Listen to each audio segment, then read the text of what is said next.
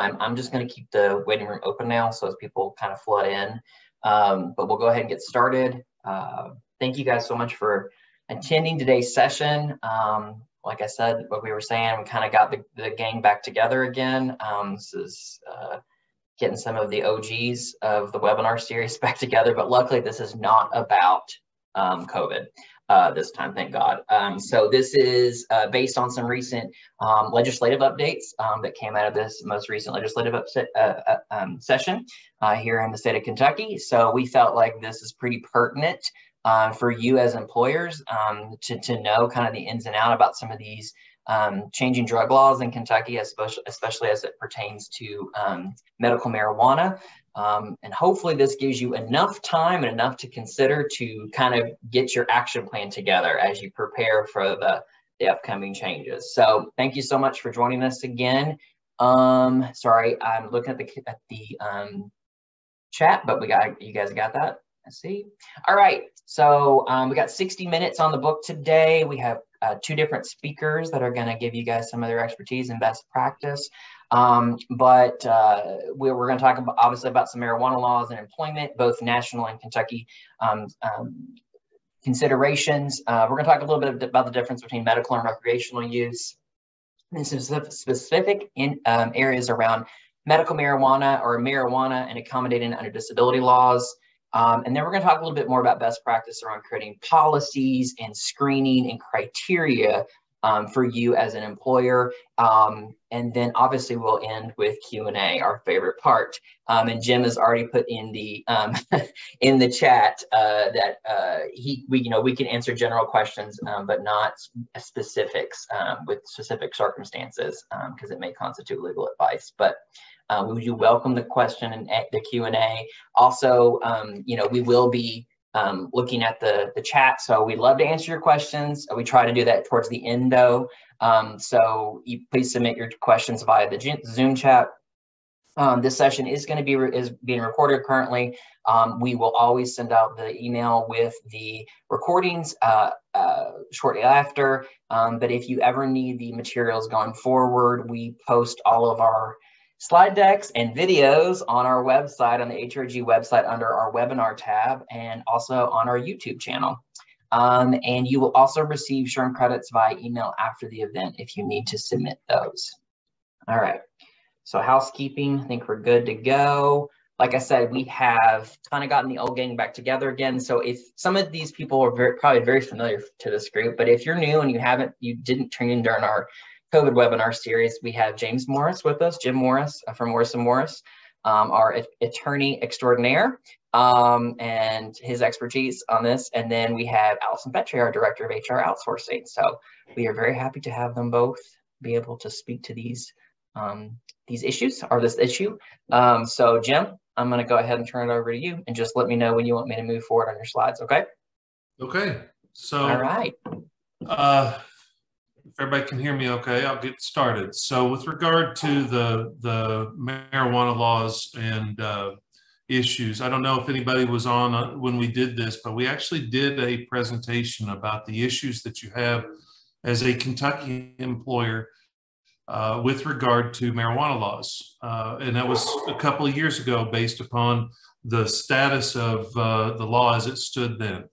Obviously, we have a tremendous change now. So I've put together some legal information for you, and I've tweaked the information if you want to go back and look either on our website or on the HRG website to see what we talked about before.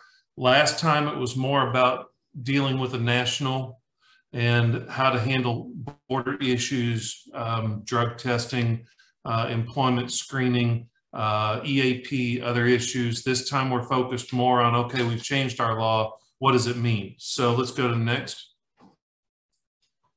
So let's start with the obvious, which is marijuana is illegal. Cannabis is 100% illegal in the United States of America. Unless you are part of an FDA approved internal activity, you cannot use marijuana. You cannot allow marijuana use. It is illegal under federal law. However, and that's I've got it up there, the Controlled Substance Act of 1970 It is illegal in any form for any purpose. And it's interesting because it also says it's a Schedule I substance. It has high potential for abuse and no accepted medical use. It's ironic because then the FDA has come out with THC derivative products, CBD, other things that have actually been approved, even though it's still a Schedule I drug that has no medical use whatsoever. So here's the issue. The reason why I start with federal is it's illegal. Start with that. Your state is allowing it under limited circumstances. If you engage in federal activities, like you have a contract for federal at all, you have to make sure that you're in compliance with your federal, and some of those will require that you comply with the Drug-Free Workplace Act. So you have to make sure that you are complying with not only the state, but the federal, if you have any federal involvement. If you have federal involvement, but you have to also comply with state, you're going to have to carve out. If you want to have different policies, you'll have to carve out state versus federal and preclude people from working on federal based upon minimum standard qualifications. And you'll need some legal guidance on that because that's going to be a landmine. And I'll explain now why it is a landmine, because state law, you can't do certain things. Federal law, you can't allow certain things, and you're going to be on both sides of that issue. Let's go to next. So what happened was this last session, the House and Senate passed Senate Bill 47. Senate Bill 47 was signed into law by the governor in Acts chapter 146, which means that 218A, which is our new chapter, hasn't been written yet because there are regulations, or I'm sorry, hasn't been enforced yet. There are regulations that have to be built. There are issues that have to be addressed before a law can become a law. So what this basically provides is that the initial visit to a medical care provider must be in person. The registration will only last 60 days. You have to have a qualifying medical condition, and I'll define that here in just a second. Smoking's not allowed. Vaping will be. Patients will be allowed to possess a 30-day supply only, 10-day supply on their person at one time. So one's in your residence, one is on the person. You can't walk around with a vape product with a whole month's worth. You then would be able to be charged as a dealer instead of a medical user. You're not allowed to cultivate these in your home, which is different from several other states. Because other states allow personal growing,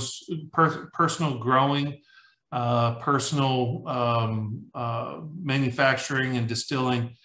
Kentucky has gone the other way and says you must get it from a pre-approved and can't do it yourself. Let's go to next.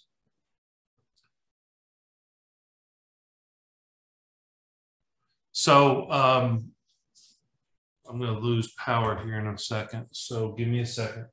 We had some technical difficulties this morning. I've lost internet in my office, so I just saw a notice I'm going to lose power. So I'm going to switch over and make sure I have power.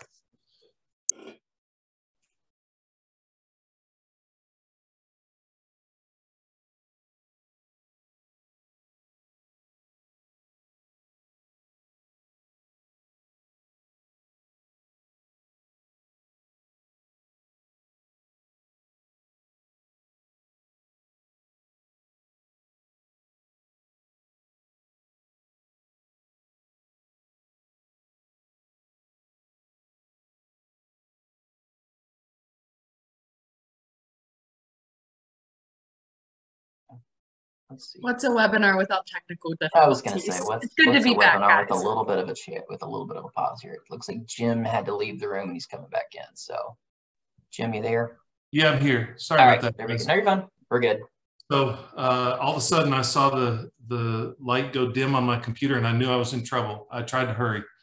So qualifying medical condition is defined in the statute, and what is basically what it boils down to is cancer of any kind, chronic, severe, intractable, or debilitating pain, epileptic type seizure disorder, multiple sclerosis, chronic nausea that's not treatable, and it has a whole lot of other definitions in that, PTSD, and then here's the interesting one, because Kentucky has had a center for cannabis, So any other illness or any other malady, I think is what it's called, that is identified by the Kentucky Center for Cannabis Research that determines that this is something where medical marijuana would benefit patient care. So those are the types of qualifying medical conditions. Let's go to the next. That basically lays out for you what we're dealing with, but then there are some other issues that we're going to get into. I did include this just in case any of you, I did have a client involved in cannabis, so just in case you're on the cannabis side or you're looking at this from the side of, wow, can I open a new business? Yes, absolutely. There are business controls set forth in Chapter 218A. Those business provisions include that there will not be a tax on the sale of medical marijuana. The flower has certain things that have to be controlled. Edibles are controlled as to the size. If you don't know what an edible is, it's not smoking or vaping, but it's in a edible format. They control those at 10 milligrams per serving. The regulations have to be adopted by July 1st, 2024. If you don't know how the law works in Kentucky, this is really critical on this issue because it will impact you as either an employer or as a producer or anyone else involved or impacted by the medical marijuana bill. The way the law works is that there's a law put on the books. Then the underpinning for the law has to be developed. They have to appoint a full board that will be the medical marijuana regulatory board. That board then has to fill in the gaps of the law. The law is like, you know, one section per statute, and it's like 2 or 3 paragraphs, kind of like what you see on the page here. Then you have to develop all of the regulations for enforcement of that law. Who's going to investigate? When do they investigate? How do they investigate? How many teams do we have? Who determines the cap of THC? How is that determined? Where is that determined? Is there a central repository? Is there due process, appeals, everything related to it?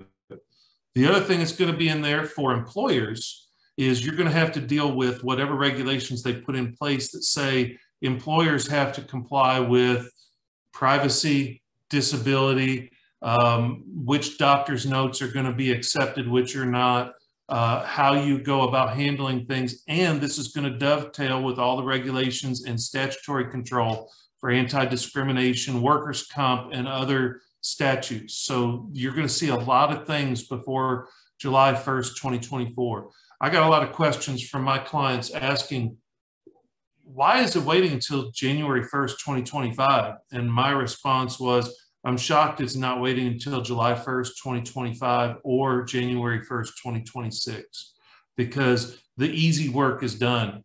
Somebody adopted a statute based upon other state statutes, cleaned it up, got both houses to approve it, got the governor to sign it. That's the easy part.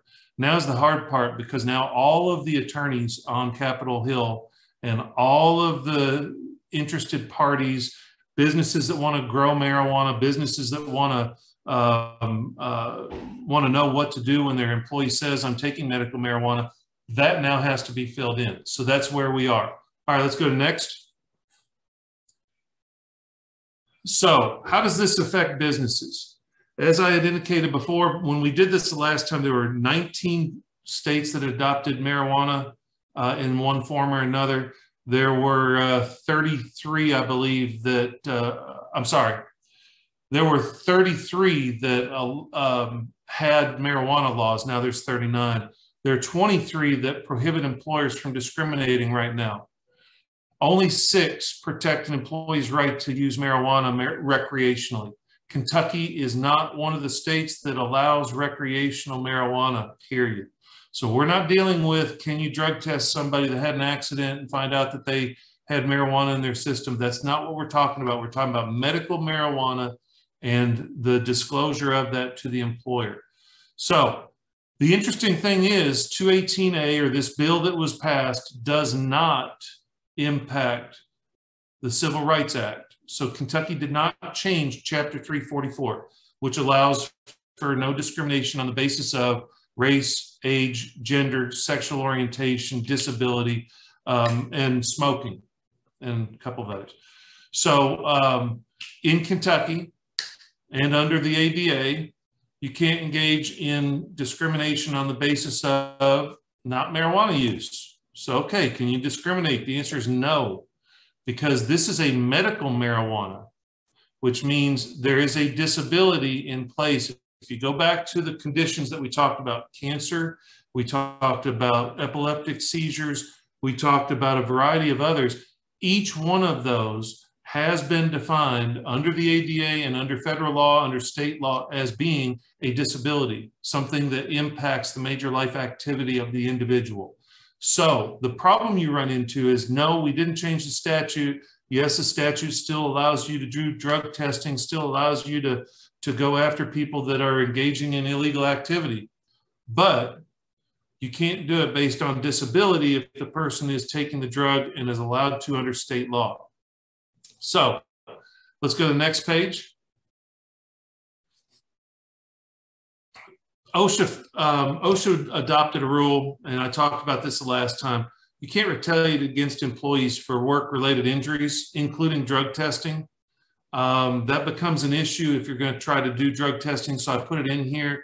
You need to look up the OSHA rule if you're planning on trying to drug test somebody that says, hey, you know, I think there's a problem here, and they even acknowledge that they might have had drugs in their system. You have to be careful about that because OSHA passed that rule and you can't do that.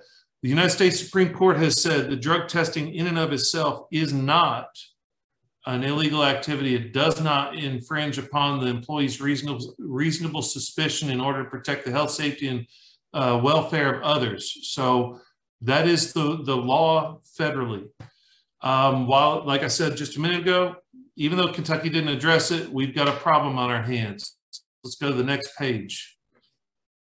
Oh, and I'll say while you're switching page, you don't want to be, this is like when I talked about PPP, I talked about the unemployment benefits during COVID, I talked about several different aspects, and my comment to you was, please don't be the first employer that does something wrong, because you're going to find out the hard way. You're in front of one judge who's making a decision with no roadmap, and it's going to be expensive. Even if you're in the right, it's going to be expensive. So some of this I'm giving you is practical guidance until there is a well-established case law roadmap.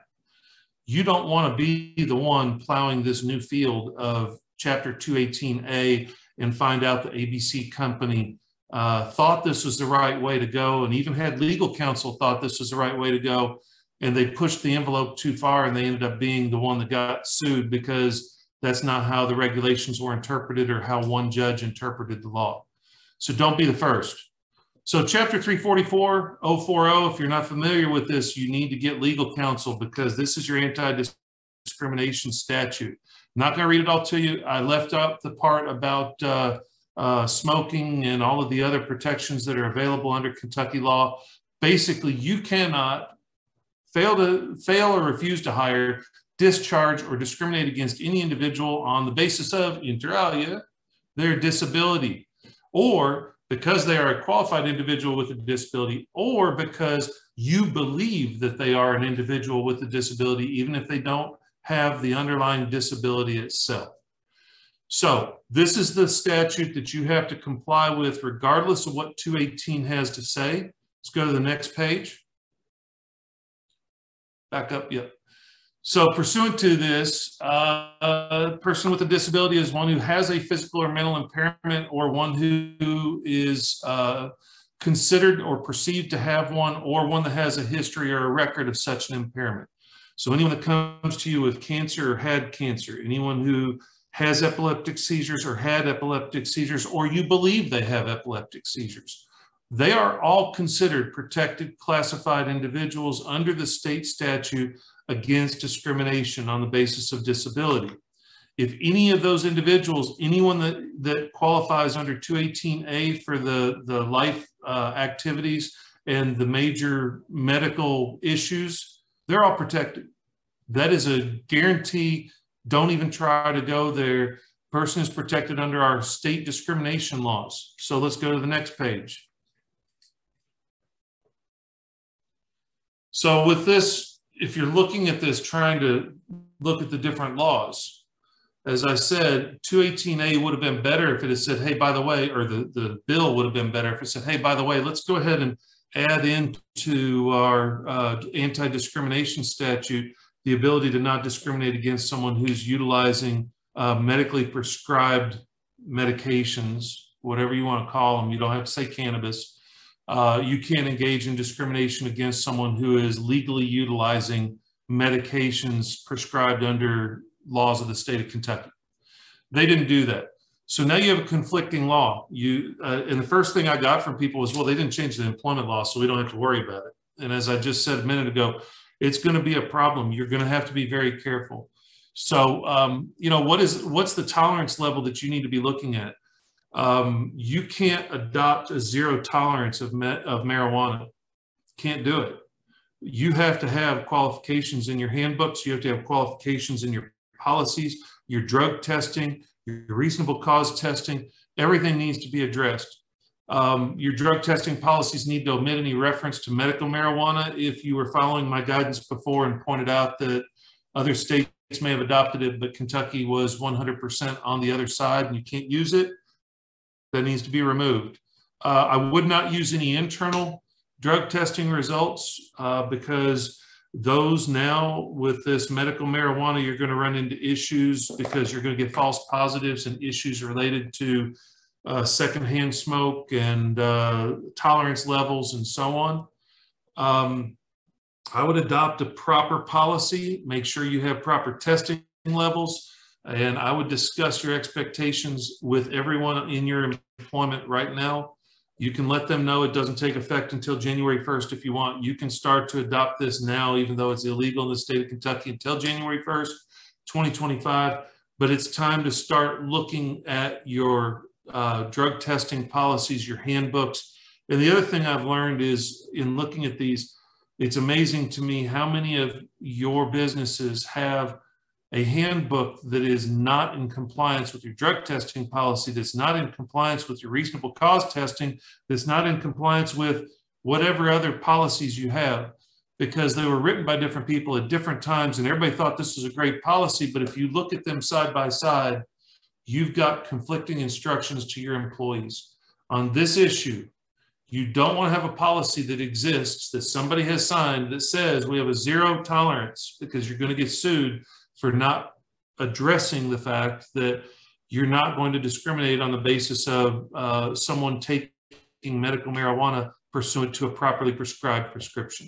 So again, basically this last line on here, constantly, and this is outside of just the marijuana, this is everything. Read, reread, review, update, re-update, and constantly get guidance on your policies and procedures. Because I guarantee if you're not looking into what the current law is, you're not going to be up to date on those. And you're going to get burned one way or the other sooner or later. So next. There you go. You're on mute, Chase. Is that it? As I say, yeah. Is that it for you, Jim? That's it for now. I'll look at the chat room. Sure. Yeah, we'll cover some questions at the end. So thanks. So we'll transition over to Allison. And she's going to talk a little bit about more creation of policy and best practice around your pre-employment screening and reasonable suspicion creation policies. So Allison, take it away. All right, hello. And my goal is to get through this fairly quickly so people have time for Q&A at the end. But if you have any questions as I'm going along, feel free to put them in the chat. And then Jim, if you have any feedback on anything that I say, happy to hear from you as well, because I know a lot of the things that I'm going to say overlap with things that you have said. We're in agreement on a lot of places, but I'm sure that there's a couple of things in here that you may have some more opinions on, so feel free to chime in. But so in general, there are four main types of drug testing: pre-employment or pre-assignment, which, as Jim kind of mentioned, doing pre-assignment or post-hire but pre-placement drug testing is a pretty great thing. And then reasonable suspicion, random and post-accident. Those are all pretty self-explanatory. We're going to focus today on the pre-employment, pre-assignment, and reasonable suspicion pieces. So Chase, you can move to the next. So 3 questions that as you are either creating or evaluating your existing drug testing policies are going to be, is it required? So as Jim said, if you're part of the Federal Drug-Free Workplace Act, if you are a company that has a lot of federal contracts or have more guidelines or requirements, you may not be able to have a lot of leeway in your policy. Clearly, if you're part of the Department of Transportation and you have DOT drug testing requirements, there's not a lot of leeway. Certain industries and certain states have different requirements as well. So make sure you're looking at where your employees are. But like coal miners in West Virginia have some special requirements. And then of course, if you're part of a union, drug testing is normally part of union negotiations. So your hands might be tied in those instances. But if you're part of a private sector company, you normally have a little more latitude in your policies. And so you'll then want to think about, what is the goal I am trying to accomplish? We go into a lot of companies who have a drug testing policy, and when we say, okay, why do you have this? Because we have to, because it's always been this way, because this is what's always been done. So what we recommend people think about is, what are you actually trying to do here? Are you trying to ensure the safety of your employees as they're working with equipment? Are you trying to protect, if you're part of a bank, of course you want to be mindful of the type of people that are handling money, issues that they might have on the back end. But if you're working at an agency that's mostly creative, your goals might be a little bit different. So once you figured out what the goal is, so you don't just default to the, it's always been done that way, then you want to think about how it fits with the company culture. So again, academic settings, a lot of times the culture is a little bit more lenient. Creative cultures might be more lenient. Banking cultures, very buttoned up. Real estate, very buttoned up. So you want to make sure that, you're not doing a hair test for a creative agency if your goal isn't to keep people safe. Jim, it looks like you switched back on. Is actually you have something to say, or? I do. It fully in compliance with what you're saying, but something else that I want to make sure everybody understands, and we'll address some of this at the end too. You all need to be very careful in your pre-employment testing how you're going about asking, because now you're dealing with HIPAA, disabilities. Who's going to ask your employee before you screen them, do you have something to disclose before we test you? So you've got an issue on your hands where now, let's say that Allison's going to be the hiring authority, and Allison wants to hire this person, but she gives them the drug test. Well, you are going to need to make sure that you're not excluding somebody for marijuana use if they're on a medical marijuana. But now Allison, if she's the one that did the drug test or received the results, may well have confidential information, ADA protected information, and you could be faced with a lawsuit because the hiring authority was the one that received the medical information and engaged in not hiring me after they got the fact that I was using medical marijuana. And I'm not saying that's why you would do it. I'm not saying you're doing it to cause the issue for the employee. But we all know that what happens and what is perceived to happen are two different things. So the only thing I wanted to say was, in your pre-screening, I would suggest that you go with a post-offer pre-screen now. And I had talked about that before. If you don't understand what that means, basically you're going to offer this contingent upon background check and so on. So you've made the decision to hire. Then you're going to do a screening. And in that screening, you have a confidential inquiry of the person, and it's not the hiring authority that does it unless you're too small to be able to do it in a two-step process. But you just have to be careful, because whoever's making the hiring here is going to have information about this person's drug use, and it's going to be medically prescribed, and you want to make darn sure that you're not going to be accused of making a decision based upon that protected classification. That's it. Sorry. No, perfect. Thank you. That's exactly what I was looking for. All right, you can move to the next slide, Chase. So, and of course, especially if you were required through some kind of federal guidelines or programs to have a drug testing policy, don't reinvent the wheel. There are tons and tons of templates on normally the regulating group's website that you can pull, or sometimes different like 𝐊𝐿𝐴𝐼 or the Kentucky League of Cities, and those types of places will often have templates for you to utilize. So don't feel like you've got to try to create something that's federally compliant from scratch. That already exists. But regardless, you want to ensure that you have some kind of drug-related workplace policy in place before you start doing any of the screenings or redoing your screening policy, because you want to be able to point to something that they are violating. So for example, if you have a policy that says, and to Jim's point, make sure it is not a zero tolerance policy, but if you have a policy that says employees are not allowed to operate machinery while under the influence of any prohibited substances while at work, or employees are not able to perform their job duties under prohibited substances, then if you do later do a pre-employment or a reasonable suspicion screening that they do not pass, you're at least pointing to a policy that they're violating. So, all right, we can move to the next slide. And so when you're creating your policies, and we're kind of focusing on the post-offer pre-assignment policy at this point, when you're thinking about the guidelines, so number one is who is covered. So of course, are your full-time employees covered? Are you looking at any contractors or contractors who might work with certain projects or clients? Is it only those who drive vehicles? Is it only those who operate this type of machinery, or only those who work in your laboratory? So make sure you're very, very clear about who is covered by these post-offer pre-placement screenings, so that then you can be consistent, and it's much easier for the manager or for you to communicate to employees both before the test is administered and after.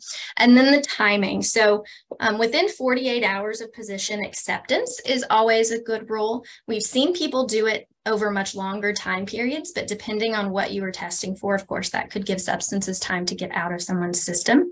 If you're doing a hair test, timing does not matter nearly as much because that will look a lot farther back. But for a standard urine test, 48 hours is a good rule of thumb. And Jim's got something to say here. I am leaning toward not using hair tests as much, because the law has changed and basically said that what you have to show for reasonable cause testing, especially, or anything incident related, or anything that relates to on-the-job activities that you believe are illegal. Hair test goes back for marijuana like 6 months. So the problem is, if you're doing a hair follicle test and you're making decisions about on-the-job activities, you can't tie that to on the job because of the length of time and how the drugs will show up. So I would be very careful about which test you're using for which purposes. If you're doing a pre-screen, you can do a hair follicle test, because if you want to find out if anybody's used cocaine in the last 6 months or whatever, that I haven't researched how long it stays in for cocaine. If you want to do that, it's up to you. But if you're doing a reasonable cause notification, like somebody just had a car wreck and you're going to do a drug test on them because of that, or workers' comp related, I would avoid the more permanent drug testing, because you're probably going to get hit with a, you can't prove it was while I was driving the forklift. That could have been 6 months ago. So be careful which one you use and apply that technology to the incident or to the situation in front of you. If it's reasonable cause, go with the more instant. Right now, what's in your system this minute? Mm-hmm. That's what we're concerned about. If you're hiring, yeah, we're concerned with your whole history. We want to make sure you're a good apple. So we're going to look at everything. Just make sure you tie it to the right type of procedure, so that you're not doing the wrong test that pulls too much information that could be used against you as an employer. Absolutely. That's a great point. And yeah, in general, we recommend that employers not use hair testing unless it's a very sensitive environment, sometimes in medical environments and that type of thing. But in general, yeah, you don't need the information from 6 months ago or even longer for the hair test. You really just need to know what's in their system now. So in addition to that, where to test, as Jim had said in his slides, and as we always recommend people, do not do on-site testing unless you are a medical laboratory. But even then, it's better to have a third party that is not influenced by you. Don't you, because it's harder to defend those in court if something were to happen. We've seen people use their little kits that you can buy and they keep on site for emergencies. But even then, we recommend going ahead and using a third party, sending them out, getting those results verified by a third party. And this is where type of test comes into play as well. So a lot of employers that we walk into, they end up doing like a 10-panel test. And when we ask why, the question seems to be shocking to them, because it's like, well, that's just what we were given by the group that we use, or that's what it's always been tested for. 10-panel tests sometimes cover things like Russian quaaludes and like different drugs that don't even exist anymore. So definitely look at what you are actually testing for and make sure it's what you are intending to test for. Because number one, you'll save money if you reduce your test. And number two, you'll reduce the amount of information that you get about this person that is not necessary. And then what to test. Oh, I'm sorry, I switched those. What to test for. So type of test, like Jim said, the three most common are hair, urine, and urine observed. We recommend urine for the majority of our clients. And then urine observed is what we recommend if something comes back inconclusive and you haven't already set a policy to not allow them to retest. Like if you're willing to allow that, we'd ask you to have them do urine observed, or sometimes for reasonable suspicion, we'll go ahead and do urine observed as the first test. But again, hair is not normally recommended unless you've got a very sensitive workplace. And then what if they refuse? So you definitely want to have documented how to handle the different situations if someone is going to refuse to test. Normally, for the pre-employment or the post-hire pre-placement, it's just you're not hired. You're not going to be placed. Thank you so much for your time. But if they get a negative result and they are hired, or they get if they get a negative result, they're able to be hired. If they get a positive or an inconclusive, the real question is, how do you handle those? So some people, if they get a positive, will refuse to hire. Now, I know what Jim would say here. First, of course, if you get a positive for a substance, you will ask the employee if it is medically prescribed. And if they're able to provide you with the proof that it is a medically prescribed substance, at that point, you can reevaluate. And normally the way to move forward is to go ahead and hire them unless it is job related and is going to interfere with their regular duties. But if it's inconclusive, do you want to allow them to retest observed, or do you want to not hire them at all? So again, that's up to you. We get a lot of inconclusives. A lot of times, though, it is people trying to thwart the test, drinking too much water in advance, and so the sample is the wrong temperature, or trying to sneak in other urine and the system catches that, again, it's the wrong temperature, or there's something weird about it, that it has something related to women when it's a man taking the test. So inconclusive results are sometimes indicative of someone taking it incorrectly, sometimes indicative of them trying to thwart it. And then how you receive and store the results. So also, to Jim's point, you want to be very careful who these test results come to, because again, those people are going to have very sensitive information about the tester, and they're going to be able to make some decisions with that. We've been into clients where the hiring manager was sent the information directly from the testing site with no HR guidance. And we really don't recommend that, because sometimes managers do not know how to handle sensitive information like that. So we recommend, when possible, to have all results sent to an HR person who can then help disseminate information if necessary. The hope is, even if they get a positive and they even if they get a positive, we are able to reach out. We are able to get the information from them about the medical prescription. We are able to look at the job duties, decide that it's not going to interfere, and you can go ahead and hire that person and never have any knowledge of their medical condition. So that's how ideally it would go. And then, of course, all results should go in a confidential personnel file. All right, we'll go to the next slide. So setting up the screening. I'm going to keep this part really short because I know most people already have screenings in place, but of course, making sure that you are looking at what type of test you're offering and that it's what you intend to be giving, and what you're testing for, same thing. A lot of local companies, and we love to do this with local companies who hire locally, have a direct relationship with an occupational health location here in town. You can set up an account, they bill you directly, you just give the employee a piece of paper that they sign, they take with them, and you're billed and you get the results. However, for a lot of larger organizations or people who hire not locally, you want them to be able to screen wherever they live before they come to you. So there's a lot of nationwide networks like 𝐻𝐿 and 𝐊𝐞𝐝𝐢𝐿. You can normally set up an account for free and they just bill you per screening. Or a lot of the payroll and HRIS systems are moving towards embedding those kinds of services, and they will normally work with a national network as well. So again, 𝐻𝐿, 𝐊𝐞𝐝𝐢𝐿, really great options if you're hiring people from outside of your little bubble. All right, we can move on to the next one. Okay, so we're going to talk a little bit about reasonable suspicion policies. So a reasonable suspicion policy is, of course, for cause. That means that it has to be individual to the person. It has to be based on objective facts. And the best way to think about it is, like, would a reasonable person have reason to believe that this employee is on a prohibited substance? So if you move to the next one, we've got a list of some of the some of the items that you can think about when you're deciding if it counts as an objective observance. So direct observation could be slurred speech. Are they agitated or very lethargic? Are they moving in a really uncoordinated, kind of jerky way? Are they responding to all of your questions inappropriately? Do they have erratic behavior at work? Are they hearing voices? Are they acting markedly different from their normal behavior?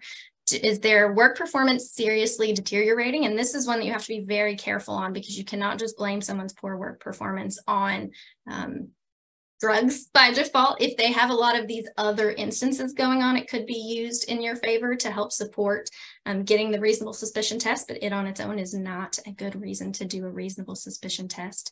And then, of course, if someone reports to you that they have observed someone using a substance and you investigate and you have reason to believe that person and it looks like a credible report. And Jim's got some more valuable.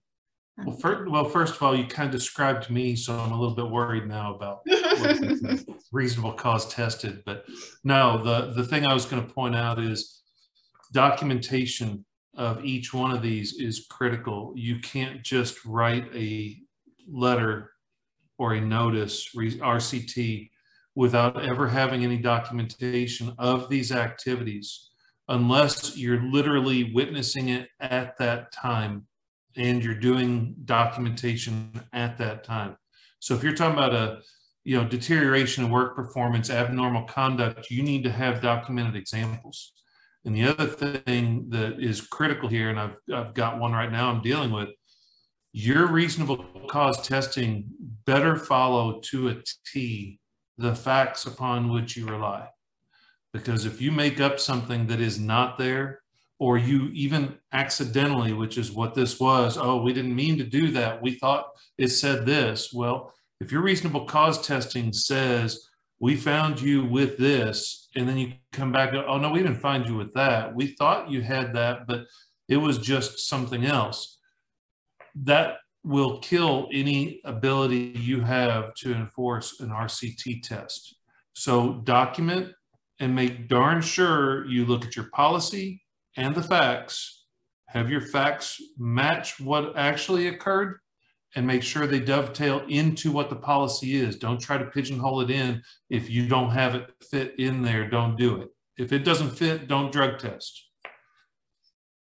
Awesome. Thank you. Very helpful. Okay, move on. We can move on to the next slide. So for the reasonable suspicion policy, you want to kind of think through the same types of things. Who can be tested based on your reasonable suspicion policy? Only employers, contractors, only people who do XYZ job.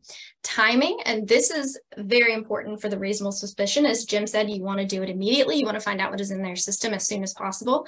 However, we have had some clients who have had issues who've let things go on longer than they should because perhaps they're a 24-hour location and they never found out that someone was acting oddly until the next morning, and in the moment they couldn't get them into a drug testing center. Again, just as soon as possible, even if it's in the middle of a night shift, go ahead and let the employee know they need to go immediately after their shift is over, as soon as the location opens where the drug testing is available. And do not, as Jim said, feel like doing it on site is going to be the safest option. We've had people buy tests and try to administer it themselves because of this kind of issue with the timing. And again, it's hard to enforce. So try to just get them into your third-party location as soon as that location is open. So within 8 hours, if alcohol is suspected, is the normal rule of thumb, and within 32 hours if drug use is suspected, but again, ASAP is going to be most helpful. And then where test, again, third parties are better. Use your regular tester if at all possible. What type are you just testing for the normal panel? And then what test for, sorry, I keep switching those, the urine test. Again, we recommend urine or urine observed for reasonable suspicion every time. Do not do hair. Urine observed is going to ensure that, you know, the employee, if they are given additional time, so if you find out at midnight that you think that they are on drugs at work and they can't go to the drug test until 8 a.m., urine observed is going to be very helpful because it's going to make sure that they don't, during that time period, try to thwart the test. But whatever you choose, make sure that it's consistent for all similarly situated employees for your reasonable suspicion policy. And then if they refuse, assume that you're going to terminate them. And how handle a positive result. So if they do get a positive, are they immediately terminated? Are they allowed to have a chance to, you know, go to rehab or to do different EAP processes? And then how are you going to receive and store the results? So one thing to note when you are talking about how to handle a positive reasonable suspicion is there are several states who have very unique guidelines about this. You are not able to immediately terminate someone for using an illegal drug for their very first offense under reasonable suspicion. I can't remember the state, but so make sure that you're looking at your state laws when you're determining how you want to handle these positive reasonable suspicion tests. But in general, you have a lot of leeway, and in general, most companies end up terminating or requiring them to go to rehab or some type of counseling. And then other ways, of course, that you can also do discipline related to these would be an EAP, sending them to the EAP, retesting after 6 months, that type of thing as well. So there's, again, potentially some leeway, but make sure you're following state guidelines. And then, of course, if you're a federally regulated site, like we already talked about, you're pretty stuck in what you can do. So, all right, you can move to the next one. Okay, I think we've wrapped up. All right, questions. There is a good question in the chat that I was going to say, yeah, Jim, you've been answering some of them kind of in the chat as they've come in, but last one I was going to do, but I knew we were close and I needed to explain it a little bit. There's going to be some, so if anybody wants to know what it was, it says we have forklift drivers, crane operators, technicians. We must test for marijuana. Does this mean that we will no longer be able to test for THC at the specified positions beginning in 2025? How will the tolerance levels be established for the approved ADA criteria? Also, what if we hire someone and then they hurt somebody and they were using the medically prescribed THC? So there's only so much I can go through in a webinar like this. So I didn't include but be careful about this and don't worry about that because I can't cover everything. And we're going to have to get into meeting with some of you, as I have in the past, individually about your specific issues and how we can draft policies, how we can shape this for you individually. I can't answer individual legal questions. We all know that. So let me start with this. First of all, this statute is most definitely not going to have anything to do with anything that's federally controlled. It's illegal under federal law. So commercial driver's licenses, heavy equipment operators, if you have to have a proper CDL for any of that, that's federal. If you're under a federal control, you're going to have to govern under federal, and you're not going to be allowed to use drugs in those positions. If you're engaged in an activity on a federal work site, you can't use drugs on that. The other thing is this: every job, every single job in the entire world has what's called essential functions of the job. If you as an employer can make a determination that someone cannot safely do a job, whether they have a disability or not, they can't do that job. Now, I'll give you a prime example. I had a situation in a manufacturing facility in Southeast United States where someone wanted to be what we call a driver. What they do is at the end of the automotive manufacturing facility, person hops in the car, drives it out, parks it in red lot number 24 behind blue car number whatever. They then get on a bus and they come back and they get the next car and they drive it out to blue lot, wherever they're supposed to do. The individual could not read. They sued us. We won. Why? Because the person had dyslexia, could not read, and we could not have, for health, safety, and welfare, a person driving a vehicle, operating a machine off the end of a line, having to drive through crowded parking lots, driving to an area where they couldn't see what the letters and words were. And so we had a legitimate business reason to not have someone who could not read and understand caution signs and common language issues. So it does not matter that there's a law in place that says people with a disability can use marijuana, because people with a disability can use, people with a medical condition can use 𝐊𝐞𝐝𝐚𝐥 too. You don't have to allow that person to drive and operate a machine, a vehicle, or work on a manufacturing floor as long as you've properly built an essential functions questionnaire that's legitimate for the position that you're trying to hire for. For example, on that, deal with a lot of manufacturing facilities, a lot of automotive.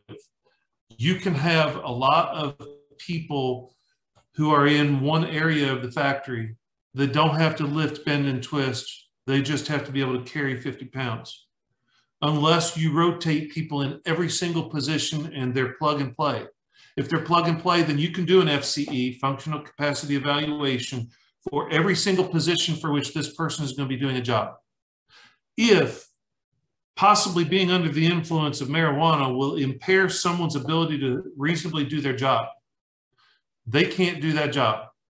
All you have to do is make darn sure that your FCE, functional capacity evaluation, properly screens. Don't ask the question whether they can lift, bend, and twist if they're not going to lift, bend, and twist. Don't ask the question about 50 pounds if the max that you expect is 15. You have to have a policy in place ahead of time to screen these people out that is a legitimate business policy. If they're high, will they cause injury to other people? You can't have truck drivers that are using medical marijuana. You can't have bus drivers using medical marijuana. You can't have crane operators using medical marijuana. These are the things that, one, the regulations are going to have to address. And two, your policies are going to spell out.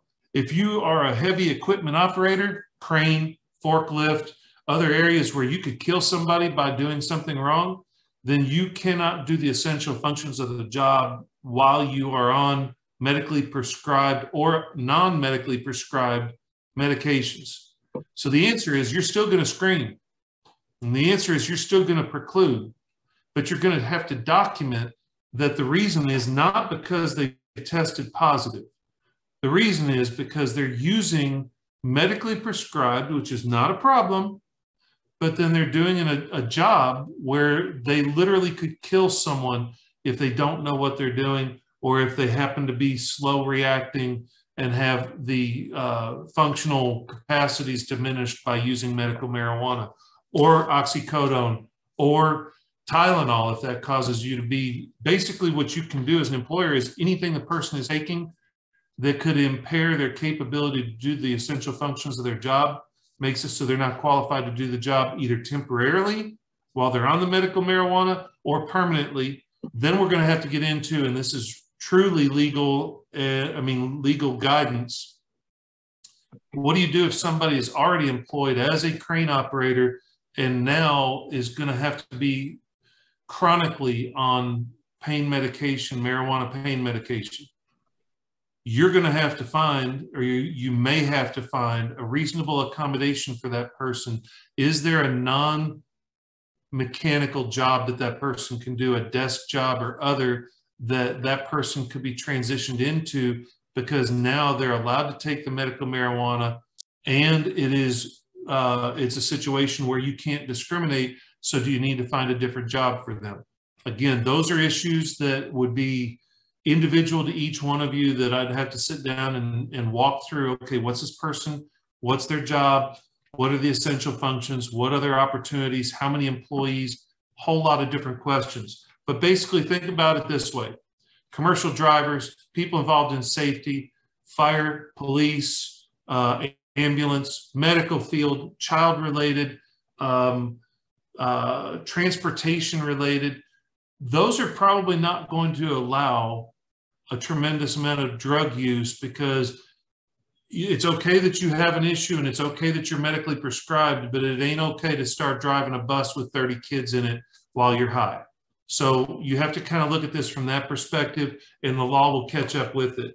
The other thing is, I want to talk about the policy for just a second. I had one comment on the last thing that Allison said, which was anytime that you're talking about someone being drug tested for reasonable cause testing and trying to get them in and waiting until 8 o'clock when the drug testing facility opens.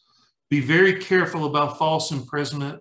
Be very careful about spelling out in your policy itself that they consent that if there's reasonable cause, reasonable suspicion, that they know ahead of time, not at the time of the drug test, not at the time you're trying to lock them down. They understand when they get employed or when they sign the new policy, they will be bound by being sequestered until such time as they go in for a drug test, so that you don't get sued for a false imprisonment. They agreed beforehand that they would be locked down and be in that situation. So those are, I don't know what new questions are down there, but there you go.